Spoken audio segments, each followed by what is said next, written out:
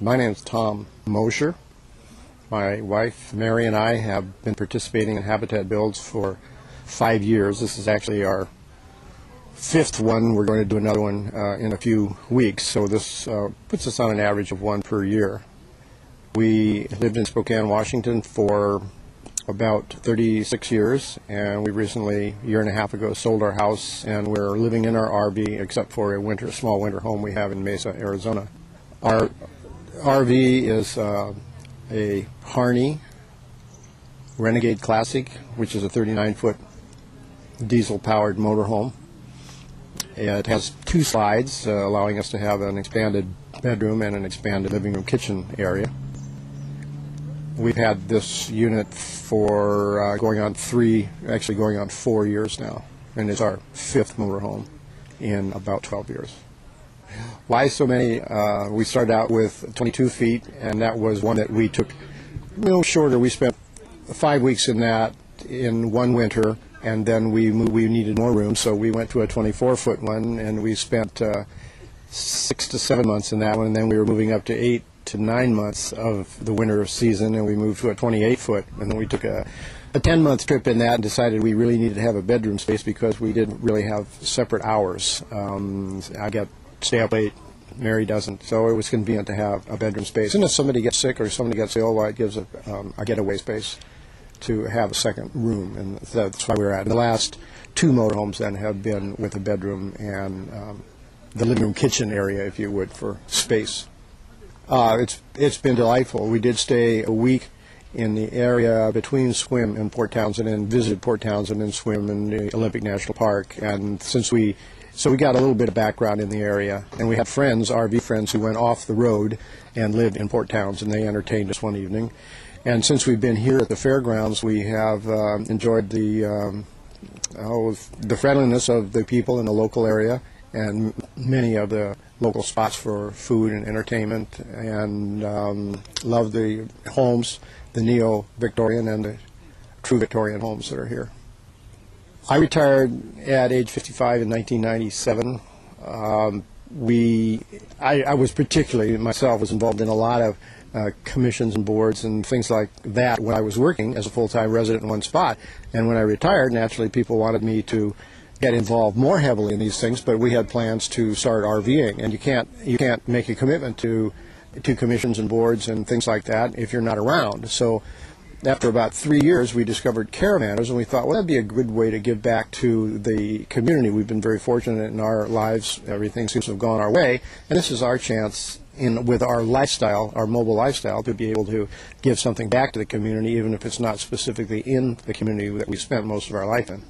I retired as an urban and regional planner with an environmental planning emphasis, and being a resident of Spokane is what I was referring to. And that came from me with a background, an architecture degree, a year and a half in engineering school, and then a graduate degree in urban and regional planning. Vaguely familiar with building from architecture school, but I graduated in 1966 in architecture, so that's 40 years ago. The most hands-on building I've ever done has been on habitat sites. One of the interesting things that happens to us, my wife Mary and I are Unitarian Universalists. Mary considers herself an atheist. I consider myself a deist or monotheist, somewhat of a belief in God, but not in Jesus as the Trinity. So Habitat is a Christian mission, and we respect that, we recognize that, and we know that when we're on a habitat build, we're going to be in a Christian environment with other folks who are of that persuasion. But we also find there are many people who just remain silent and are just stand in the background with respect to the spiritual or religious part of it.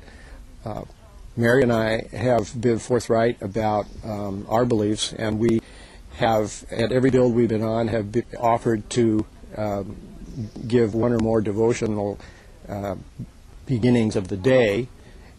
And we kind of share our spirituality. We respect the other spirituality of clearly the majority of people, but the assumption is always there that everybody is of the Christian faith. And the point that I make is, and would like to make to other people, is that that isn't true, probably 80% are, but there's probably 15 to 20% of persons that are not of the Christian persuasion or spiritual belief.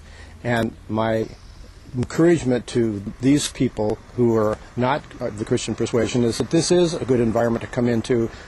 We've only found once that there was there was kind of an overwhelming emphasis on the religious part of it, and that's one out of five builds, and that was only for 2 or 3 days of that time. So my encouragement is to persons to not stand back if they're interested in habitat, that a religious issue shouldn't be something that keeps somebody away, because it's a positive experience, and most people seem very respecting of persons of different faith, and particularly if you're not Christian, people seem to acknowledge that, accept that, and go about their business. The things I've liked in this build, it's probably the smallest town that we have been in, and the whole community seems to know that we're here. If I go into a store with my Habitat tag on, people, whether they're clerks or even people in a restaurant, say, "Thank you for being here, thanks for helping us out." And it's been widely supported by the churches. This is the first time we've actually gone to different churches, 5 different churches, for a breakfast. And our lunches are provided by those same churches, and that's been warming and welcoming. We're so appreciative of that. The atmosphere in the town has been generally friendly, whether or not you would be a Habitat person or not. So all in all, it's been a real positive experience. Nice community.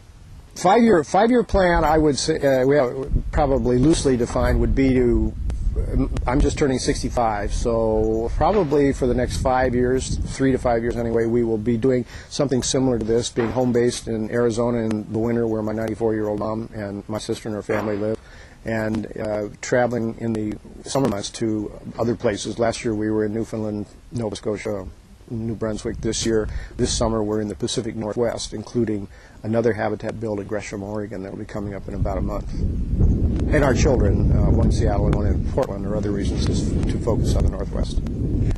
So from Tom and Mary Mosher, we're delighted to be here. We'll look forward to contacts in the future and other builds in the future, and see everybody down the road if we get a chance to say hi again.